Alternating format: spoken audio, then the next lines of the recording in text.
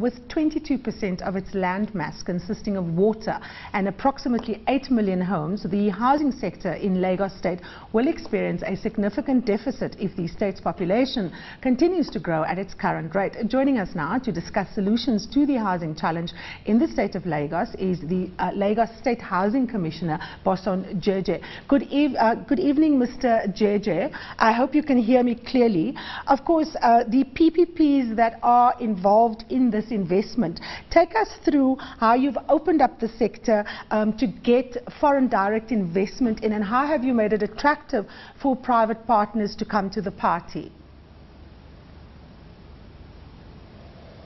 Well, foreign direct investment in housing, we're trying to do a public-private partnership.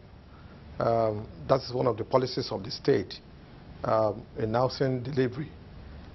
This is a situation in which the state government partners are going to joint ventures with private developers, whereby the state provide land for the developer to develop the land, and then we work out modalities in which the developer will get its profit, and the state will get a share of the houses that must have been built.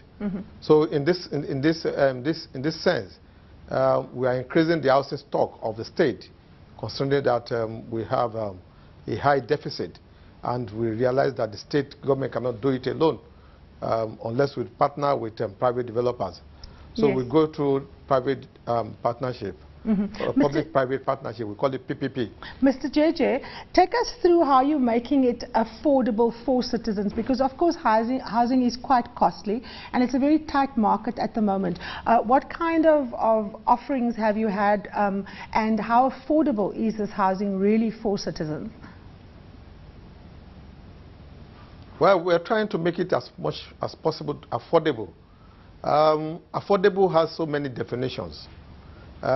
It's not only in terms of the costing of the houses, but in terms of the ability to pay. So we look at it that outside the costing, which we try to bring down as much as possible, because we realize that we are using the taxpayers' money to build these houses, and we are not profit-oriented, we are not profit-motivated. So we try to, as much as possible, to ensure that it's only the cost of construction that we try to realize, but there's no margin of profit on it. So we try to bring the costs down. Then affordable, you should look at affordable at ability to pay. And ability to pay depends on how a subscriber can pay for a longer period. That is why we came up with the mortgage scheme, that if we ask somebody to pay, you are buying a house, and you are paying for between 15 and 20 years. This ability for you to pay is just like you'll be paying rent every month, and this rent is rent to own. It's not rent to the landlord.